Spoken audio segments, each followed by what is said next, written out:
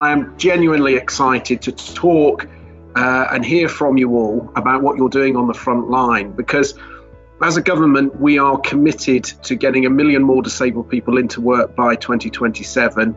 Good morning everyone. My name is Marie and I've worked for South Yorkshire Housing for 3 years now. So I would like to introduce Rachel, who's one of my customers, and what kind of impact has working with had on you. I think one of the most important things that have come from working with is, learning to be kind to myself. I think that's been something that I never really expected to come from it. I felt like I wasn't just a customer. I felt like I really had someone I could turn to.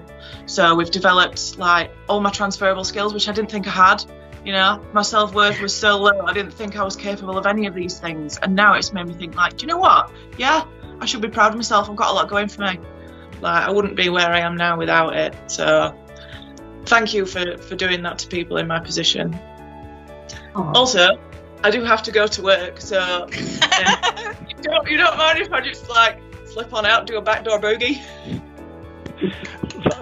That's fine. Well done. Thank you, Mike. Thank you, Sally. Thank you, Marie, and thank you, Rachel.